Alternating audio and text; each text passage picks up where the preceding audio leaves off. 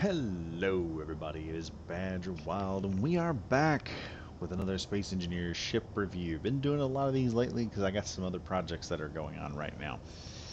Uh, but today I've got a really good one for you guys. I know I've been doing a lot of ship reviews, but this is a pretty cool ship review because I usually try to find something really cool and really unique on the workshop to show you guys. And today we've got a pretty good one. As y'all probably are wondering and noticing, this looks like it came out of Star Trek, and it is. It is the Aquarius, and it comes from Star Trek Online. Now, I'm not too familiar with Star Trek Online lore,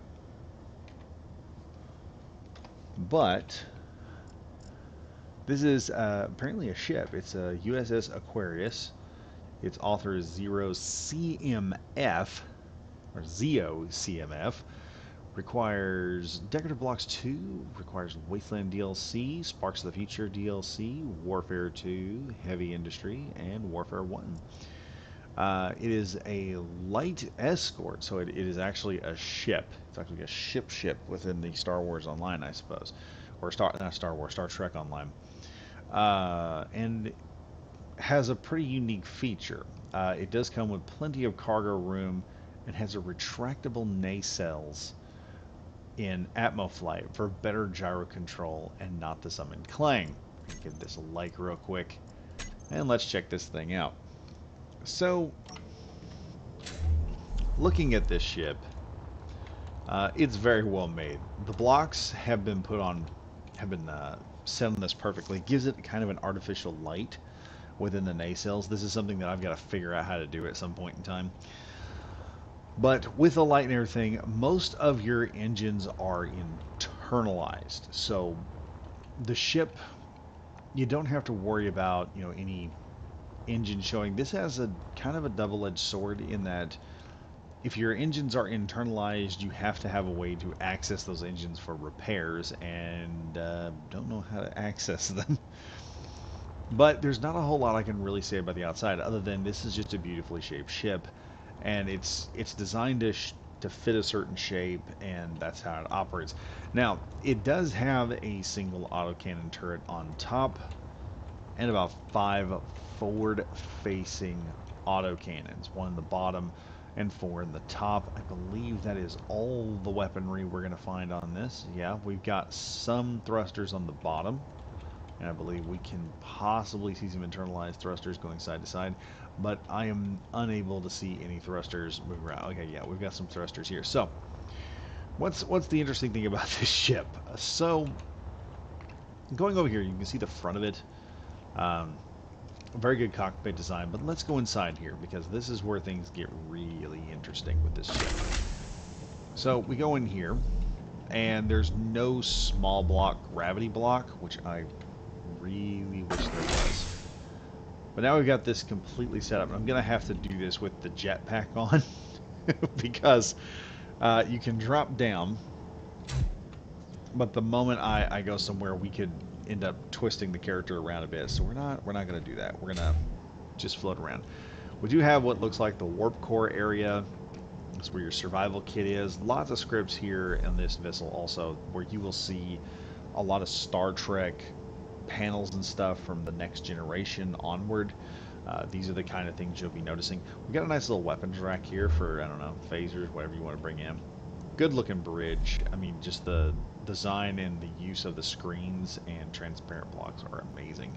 We've got to look at our ship right here. We can actually see it. Everything, it just looks like it should be long inside of an episode of Star Trek.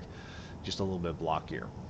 Now, we've got some other options here. I can push a button there, and I think we got a button here which depressurizes the room, and I believe this button also pressurizes it as well. We're going to head on to the back here. If I can get back there, I may have to try and walk. Okay. And back here we've got 4 seats, a small air vent. I believe this is an oxygen tank. I believe. Yeah, that's an oxygen tank.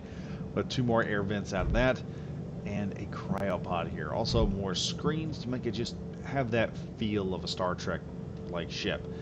Now, the fun part about this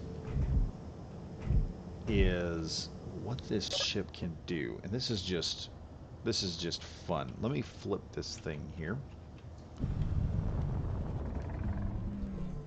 and we're going to rotate it. It doesn't move or rotate very fast for an escort, at least not to my liking, but it will turn and move. So let's pop this open here, take a look at some of the stuff we got. Number one, we have a forward camera. So number two, fires the guns. Number three, turns off your hydrogen thrusters. Number four, turns off your ions. Number five, turns off your Atmos. Number six, turns off your dorsal, I believe that's what's called, dorsal autocannon. Number seven does lock or unlock. Number eight is your landing pads. And number nine is also landing pads, I believe. Let's just take a look here and see what that says. Landing mag plate. Oh, well, it's the same thing. Now this is where things get interesting. Because number four, I don't know what number four does. Okay, number four apparently turns off the lights. Let's see. We've also got a remote control block here. And what is this for, though? Seems to be affecting lights as well. That's on like the third panel, but this is where things get interesting. I want to pull this back here so you guys can watch this thing in action. Pressing number one.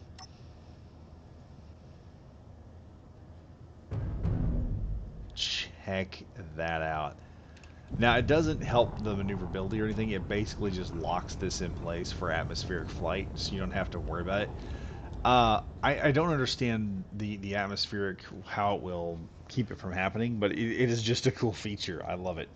You also have a onboard hydrogen engine to build everything up, remote control block, lights, projector, parachute, all the essentials pretty much for what you need for a ship that goes out. And you also got a gyroscopic system here, which determines how much you actually get to use.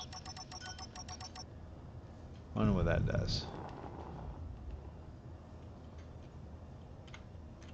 That seems to have very little effect on the entire ship's movement at all. So we'll just jack that back up. But yeah, just a very cool little feature here. You can see it just... Okay, we had a little bit, for a second there I thought we had a glitch. I thought we had a clang there for a minute and this was going to like freak out. But no, it didn't. It just, well, apparently I had like a skip in the game. But yeah, these nacelles come in, they lock into place. And it's actually a pretty cool ship, I'm not going to lie. I mean, it's got all the details you would want, has that Federation kind of look to it, and is just, basically you could run this as a small block big ship, or a bigature, I guess is what you could call it, you know, like a miniature big ship. So, yeah, that's the Aquarius for you guys. Hope you enjoyed the video. Be sure to check this out. I'll have a link to it in the description. You guys can check out this transforming ship here, which just, I can't get over that. Opening those nacelles up and pulling it all out, it just seems to look so cool. Anyway, folks, hope you guys enjoyed the video. And as always, this is Badger Wild saying stay safe, stay frosty, and I will see you guys in the next video. Goodbye for now.